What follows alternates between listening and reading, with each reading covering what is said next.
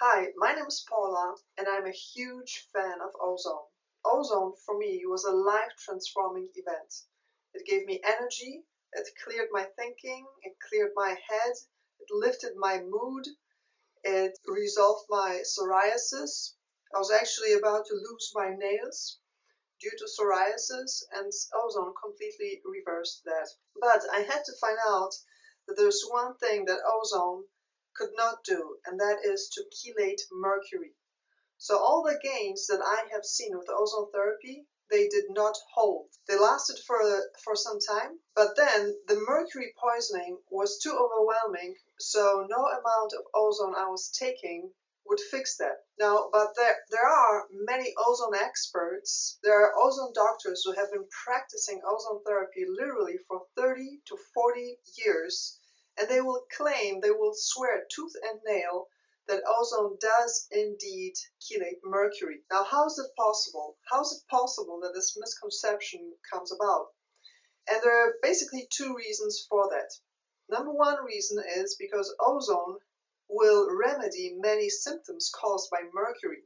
So if you're mercury toxic and have symptoms, for example, like arthritis or like some other inflammatory condition, then ozone therapy can reduce those symptoms or even eliminate them completely.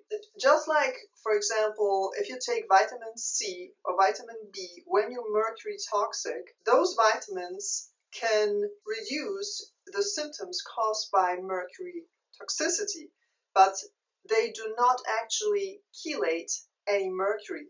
So it's the same thing with ozone therapy. So this misconception can come about that someone who we know is mercury toxic does ozone therapy, his symptoms improve, that one can falsely conclude that it happened because ozone removed some mercury. No, that is not the case.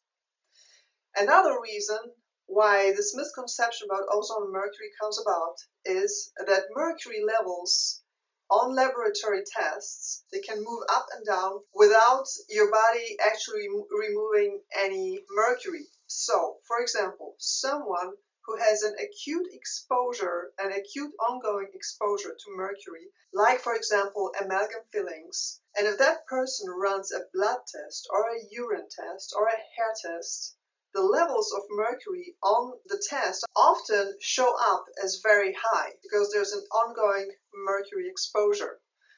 Now, when that person removes the amalgam fillings, the removal process itself again can make the mercury levels spike on a test. After that, what happens? That is irrelevant of what else the person does, irrelevant whether that person takes vitamins or ozone therapy. The levels of mercury on the test can go down without the mercury having left the body at all. What happened instead is that the mercury just got bound deeper into the tissue. So if the mercury is, instead of in the blood, is now inside the brain or inside the liver or inside the nerves or adrenals or some other tissue, the levels on the blood, urine, or hair tests of mercury will show as very, very low. Why? Because now the mercury is hidden. It's not out in the open because the body doesn't let go of it, but it's inside deeper tissue. So what can happen is that a person will test high on, let's say, for example, a blood test, high in mercury toxicity, then has the fillings removed, and the acute exposure to mercury ends, and hence the levels of mercury are now not in the blood anymore, okay, but instead inside the tissue. And let's say that the person in the same time did ozone therapy. So now the doctor who will do a test before ozone therapy and after ozone therapy, he will look at the lower mercury levels post ozone therapy and conclude falsely that it was the ozone which made the mercury levels go down. So this is how the misconception about ozone and mercury can come about. So now the question is it a good idea to do ozone therapy when being mercury toxic? And the answer is it depends. For some people, like for me, for example, I was mercury toxic and I did ozone therapy. As I said, it was a life-changing event. It was one of the most fantastic things I've done in my life when it comes to health.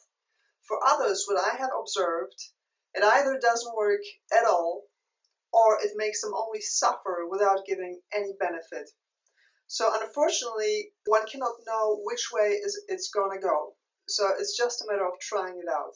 It can be a great way to reduce your mercury toxicity symptoms, or it might not do anything for you. So now the question is, okay, if laboratory tests like blood, urine, or hair are not conclusive for mercury toxicity, what is the best way to find out whether one is mercury toxic or not?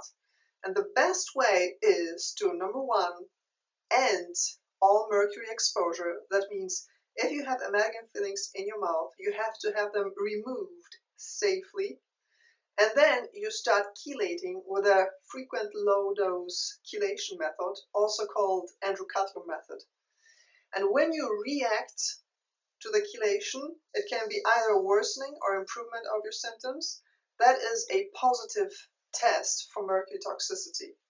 If there is no reaction to the chelation, not even after 10 rounds of high dosages, the likelihood that you're mercury toxic is very, very low. I hope this video was helpful for you, and you will find additional information in the description below. Thank you.